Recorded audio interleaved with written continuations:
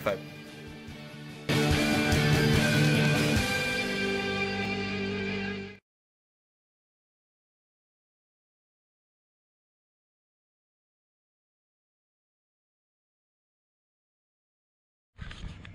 Howdy guys, welcome back. Jed Scott here, and Dad's outside fumbling around doing some things, getting ready, because today is a glorious day that I've been waiting for like 3 or 4 weeks.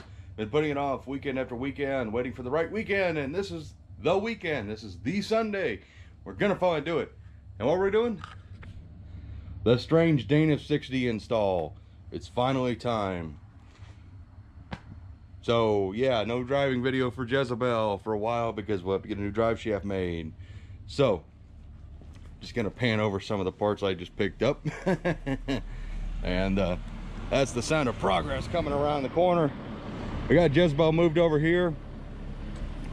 The plan here, pick up the butt like we always do,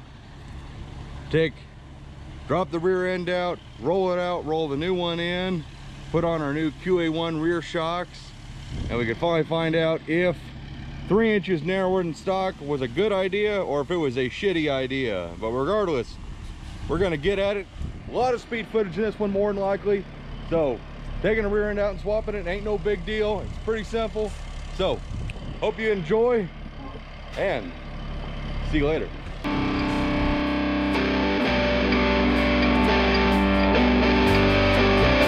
The drive shaft's out. Dad's taping up because that's his drive shaft now.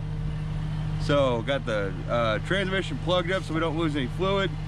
Now we're gonna knock these leaf springs off, shocks off, disconnect the brakes, rear end roll out, and other, you know, fun crap. So let's get at her. Okay, progress update.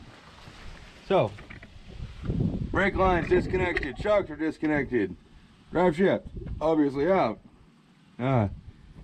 Yeah, leaf spring disconnected in the back. You're laying on all the wrenches. I was laying on all the wrenches. Dad wanted me to say that. E-brake cables are off, and every time we needed a wrench, apparently I was laying on it, but in actuality it was underneath Dad. So progress is progress, and progress is good. So we're gonna probably take the front shock hangers actually off. I think we can leave the zoomies on and actually access them, and we're just gonna try and get it where we can literally just roll this rear end out, take everything off this we need, transfer it to the strange rear end, roll the strange rear end in, wham blam, thank you ma'am, we're done, hopefully. So I gotta show you guys something. You know, I would love to claim that I had this whole thing planned out from the get-go with the zoomies, but I did not. So these are your 4 bolts that hold your leaf spring hanger on. This is from the front side. As you can see, there's the wheel, or the tire, and the zoomie. You can actually get to all 4 of them with no problem. However, they are really tight, so Dad's 1/2-inch drive Earthquake XT, easy work. My dumb ass was gonna do it the hard way, but I kept grabbing the wrong socket. Started off with 9/16 short, then I need a longer extension. Then I came out here and it was perfect. Then I had to go get a deep well, and I grabbed a 1/2-inch. So that guy, easy work of it. So literally now, I think this rear end should literally just roll out of here. Raise the car up, should just roll right on out, and enjoy. Mr. Scott, raise that charger. All hinges on the floor.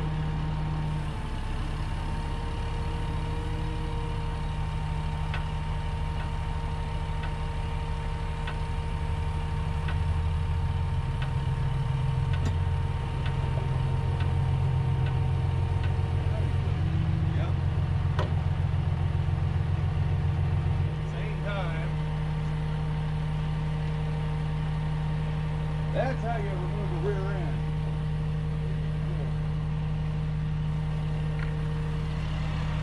There it is. It's kind of funny. Pretty neat. Pretty neat. That's how we do it. Probably how they did in the factory. Probably. So Now we just gotta get the strange rear end out. Michael showed up, and whatnot. Let the car down. Well, I need to get them shocks out first, so. Alrighty, so. Alright, part of the rear end upgrade is we're getting rid of these piles of junk. Never buy this crap, regardless of how cheap it is. That's a sign of it hitting the ground behind me. Spend the extra money. We got single adjustables. These are already on the front. Yeah, these competition engineerings, they are literally, well, they're going back. They're absolute garbage. They're already blown out. They're no good. We got the QA1s. We're gonna go ahead and install these, and hopefully these are actually decent. What do you say about them, Dad? Well, at least it looks like it's easier to adjust them. Yeah, and instead of having to push them all the way up, you know, take them off, push them all the way up, and you got 3 clicks, you have to hope you get right. And these, you know, you got a little knobby. Like it a little knob. They're very expensive. I don't think any shock's worth $100 or more, but hopefully, you know, these are decent. So we're gonna get these adjusted, get them installed on the car already, and then we'll get the strange rear end out and right in the car. Really. Alrighty, so the QA1s are in. That was fun. Got all the bushing set right. Don't mind that one crooked. Michael, what do you say about the QA1s? They're shiny. They are shiny. So we're gonna get everything swapped over to from the new rear end and the old one, and yada yada yada, and get to work. And this tripod is very awkward because the legs are fully extended. So let's get to work. Well, there's the strange rear end, and here's the original 1968 Dana that's been rocking around that we rebuilt. So we gotta take everything off this thing, put it on that one. So let's get at her. New plan? New plan. New plan. We're gonna stick this one in there, then we're gonna stick that one right behind it, so you have tandem axle charger. Ooh. Okay, I can get with that. New plan. Tandem axle. Tandem axle charger. That way we can, you know, we can drop one set of axles, you know, pick it up, drop it like a big old dump truck. Yeah. This is drag racing, and then You just pick up that Yeah. back when you want to go drag racing. yeah. Okay. Airbag. Yeah. Put some airbags on it. Airbags are kind of gay, but I guess it'll work. Say more hydraulic, you know. That way we can just like go down to straight, just pop up like one of them ghetto cruiser things. Let's put an air compressor on it. Yeah. No, I was thinking hydraulic. Oh, hydraulic. Yeah, because air is retarded. You don't rely on that. Put your power steering pump back on. Yeah. By the way, anybody's gonna freak out about destroying this bumper, we're replacing it. I have like 10 Charger bumpers. We're not bending that at all. I mean, we should have been. Actually, we have bent it. We made it nicer. Really? We've closed the gap a little bit right here. Oh, and we actually, Touch that. I don't know how that came apart. It's okay. This one's never fit where the dam, because the one of the few pieces that was original to Jezebel was this quarter panel extension, and someone needed that quarter panel extension to finish his car so it'd get painted. I wonder who that was. So I had to buy this piece of shit off eBay that's got like no mounting tabs.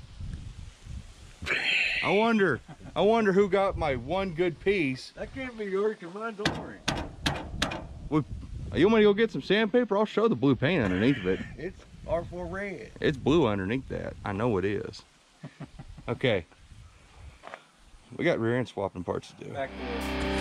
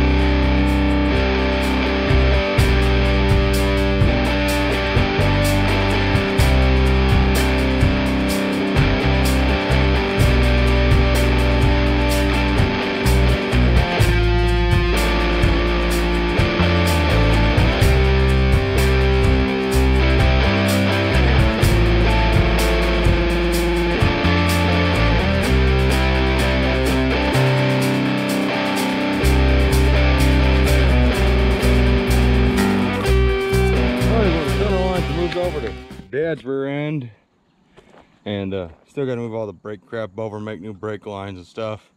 But the Strange is in. Q1 shocks are in. Thanks, Dad. Pissed me off. Had to go take a break. Because, yeah. I ain't gonna get into it. We just gotta tighten up the leaf springs in the back on the shackles, which are set at the lowest point the car will sit. Looks like everything ought to, you know, clear pretty good. It's definitely narrower, that's for sure. That's for sure. So we get those tightened up, and we should be golden. Oh. We'll let it down first, then tighten it. Yeah, we'll tighten it once it's kind of settled.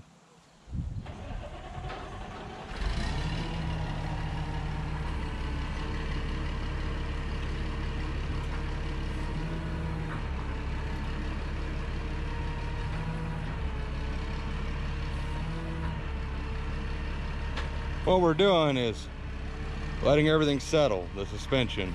Up and down, it's gonna let everything find its own place. We've done this a couple different times before we did the U-bolts and the front spring hanger. So, we're just letting everything find its own true center. Looks pretty good from here. Wheel looks pretty damn center in the wheel well. Oh, there it is. Strange Dana 60, I ain't got no complaints about it. It's a great rear end. Now I just gotta drop another $500 to get a new fucking drive shaft, so yay. As far as I'm concerned with how I feel about this car, I'm done working on this car. I'm sorry guys, I'm fucking done. New super stock springs.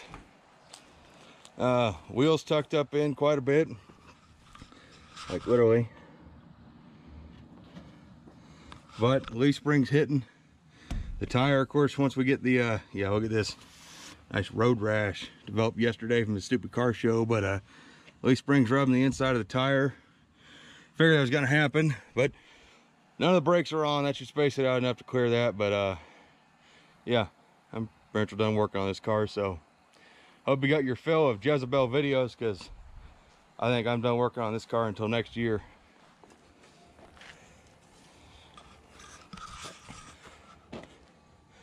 Old Jezebel just don't bring me the fucking joy that the Dart does or anything else. And there's another problem. Driver's side is still sitting higher than the passenger side. And the springs are on the right side. I can't remember if that's 455 or that's 454, but I looked it up 3 different times. The springs are on the right side. And I know we're sitting on this patio, but it don't matter. You can still you can just basically tell that's higher than that. That's the exact opposite of what it should be.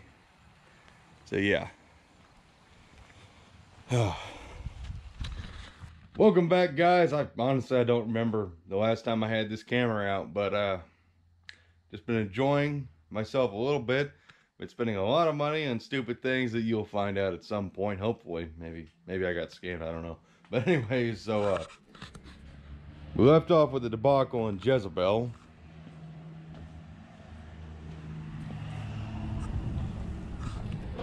Of our rear end being a little too narrow. And well, figured it out. So once the backing plates and drums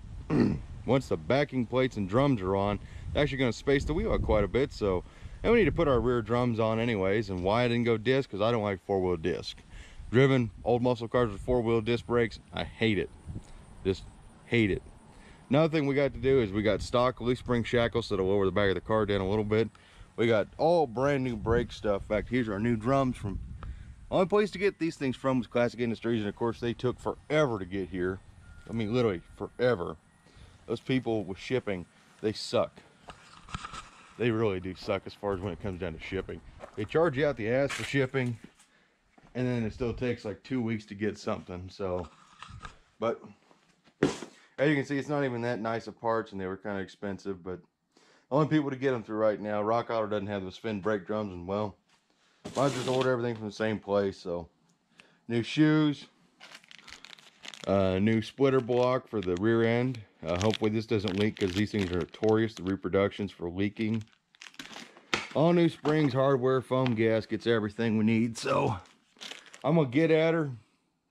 I might film speedy footage on one side and whatnot, but let's get her done, see how this looks, Hope you guys have enjoyed the video so far, or at least enjoyed something. So I'll see you guys in a bit.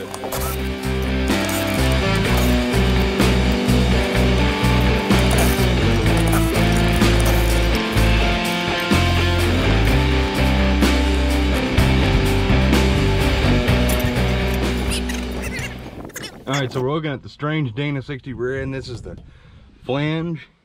Look inside there. Can't see crap. But check out this axle.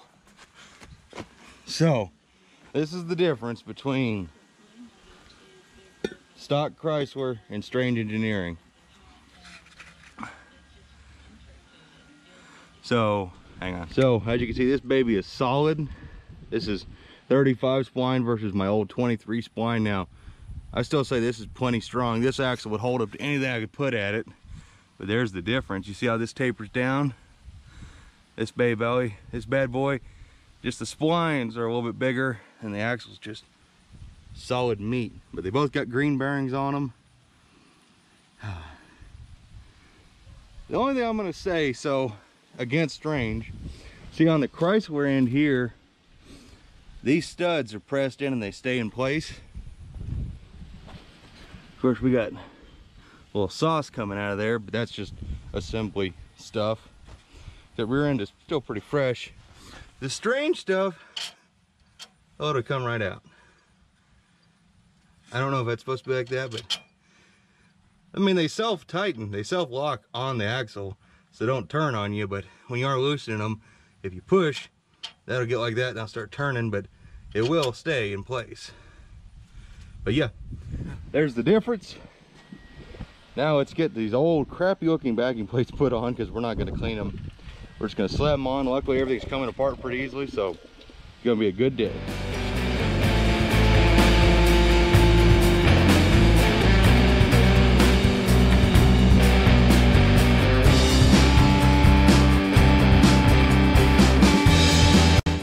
Talked with Strange Engineering. They say to reuse these. They're really strong. They use them on the unbreakable rear end. So 35 foot-pounds of torque spec, so they're gonna get torqued down. And then we're gonna go ahead and replace these shoes and keep rocking and rolling. And see you in a bit.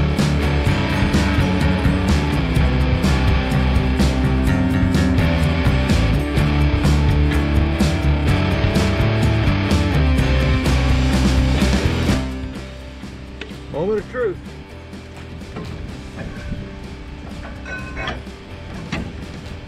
Boom, look at that.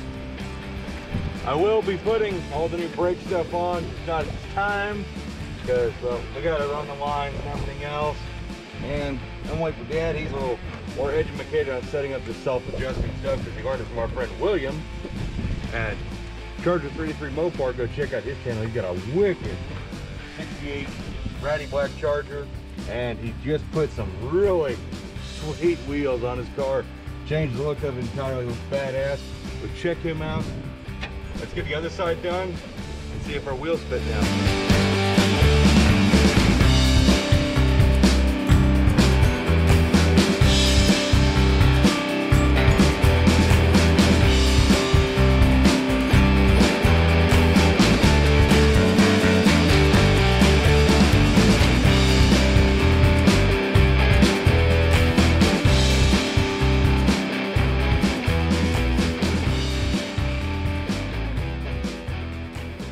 Alright guys, so we're working on the rear end, trying to lower it down, make it a little more livable. So one shackle is off, and these are Dad's original shackles from Chrysler off his 68.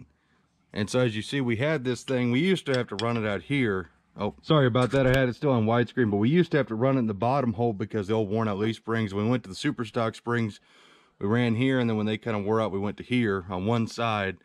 But this is what we're going to be gaining as far as shortening the everything to travel. And this is what we should have. You shouldn't really run these or air shocks ever to raise back the car, but you do what you got to do. So I'm gonna get these babies put on and see how they help, and then we'll have a reveal of how everything's looking. Wish me luck that it all works good. It's not looking good right now, but hopefully it gets better. Oh, there she sits, guys. I'm more than done with it. I wasn't happy with the first time we got this rear end in here. It ain't the rear end's fault. Just tired of working on this thing. There's no reward, no gains, no nothing with this car. I'm just sick of working on it, so this is probably gonna be the last you see of her for a long time. So here's the problem, and I don't even want to hear people's false solutions, because there's no solving this besides leaf springs and the fact that the car might be tweaked. So as you can see how this leaf spring is sitting, it's slightly cocked over. We've had the U-bolts loose, we've had the front shackle mount loose, let it find its own center, and this is where it likes to lie, no matter what happens. So here's the other conundrum. So as you can see, with no leaf, with no shackle, that's how it sits. Hello to Daddy's over there. And so when you're mounting your leaf springs on your car, there's 3 positions your shackle will sit. It'll either sit vertical, kick to the back, or kicked forward. And in my direct connection drag racing book, my chassis book, kick to the back is how it's supposed to be. It's supposed to sit like this. You can have them sitting straight up and down, but if they sit forward, that's a no-no. You can't, that just doesn't, I don't know why it don't work, but they say do not run them like that. Something with the spring bottoming out. And where is it? Well, anyways, I had this car jacked up a little bit ago, and I was trying to fit these things in, which, by the way, these sleeves here do not want to fit over those rubber bushings that go in those springs, but those are the correct bushings, so I don't even want to hear that. And I tried greasing them. I actually beat the shit out of one and had to fix it because I bent it, and yeah, I bent that. So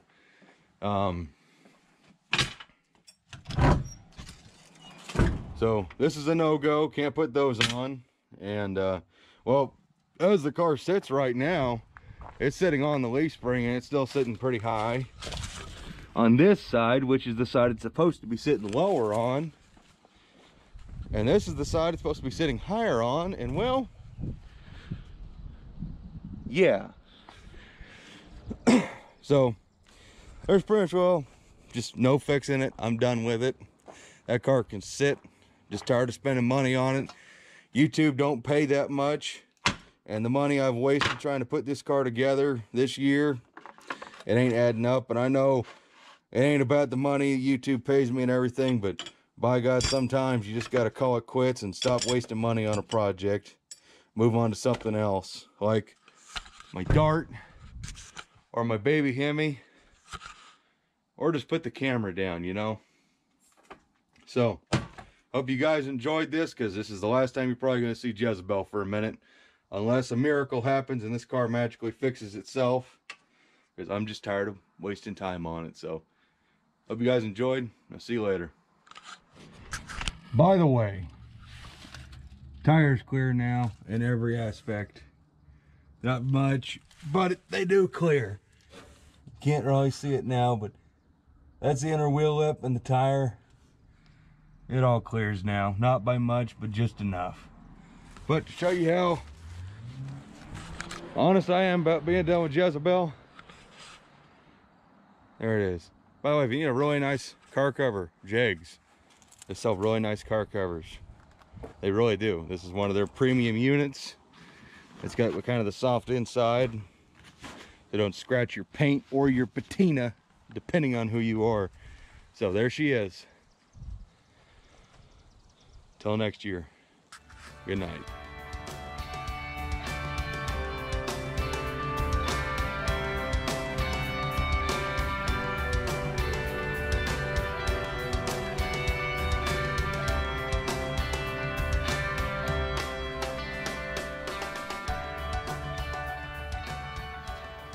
Bye-bye.